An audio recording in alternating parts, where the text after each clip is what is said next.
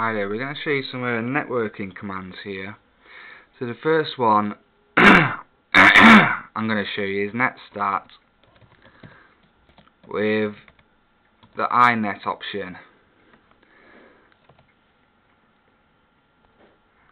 As you can see, these show you the established connections to your machine. And that's the actual list, and they're all TCP.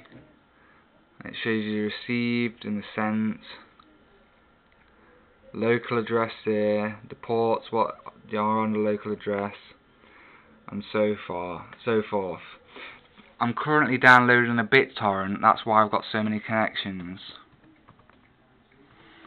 The next section is going to be ARP. This actually is a command called ARP, and it shows you your local address, your MAC address, which is the hardware address, flags, and the actual interface name, which is F0 or F0. Ethernet. Hardware type is Ether, hardware address, the MAC address. The next one I'm going to show you is your routing table with the route N. As you can see, you've got the destination there.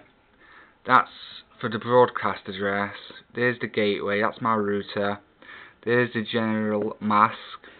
There's the flags, and there's the user interface F1. Now I'm not sure what Verbra 0 is. I think that's a virtual interface, but I'm not sure where that came from, to be honest. But it's up there, and it's got a destination on it.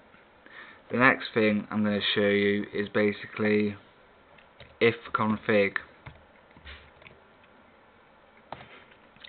And this is basically giving you your Ethernet with your iNet address, that's the local address, there's the broadcast address, there's the mask. As you can see, you got a hardware address there, and the transmission, it's transmitted 15 megabytes, it's received 155 megabits.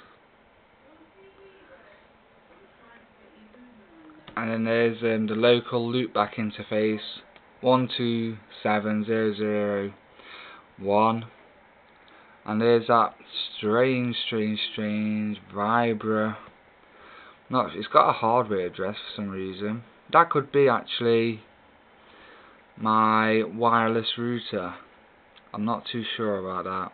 It could be my wireless router. So there's some networking addresses for you.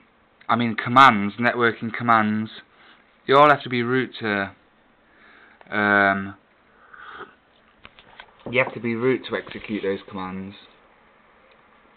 But that's basically some of the commands which I've gotten from this book down here, the Linux Network Administrator's Guide, and from various other books which I've gotten, such as these ones here, which is the Linux Security Cookbook, which is a very good book. I totally recommend the Security Cookbook. And this one, Essential System Administration. That's quite a thick book, but it's well worth the money. I got all of that off Amazon. I've got loads more books, lots more books, but